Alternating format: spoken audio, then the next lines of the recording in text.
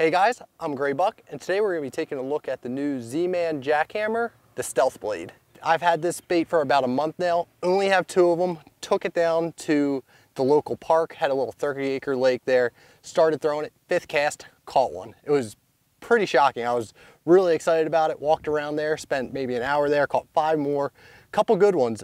I was really just kind of blown away by this clear polycarbonate blade that it has. And what it is, it's a finesse version of the Z-Man jackhammer. It puts off no flash, but it still has the thump of the traditional jackhammer, but it's more subtle. It's got a quick vibration, it's super tight, and what that does is it allows it to be much finessier and sneak up on the fish a little bit more than what they haven't seen in the past. So it also has this thinner finesse skirt. It's not as thick. It's got a slightly smaller hook, but it has the same gapping in it.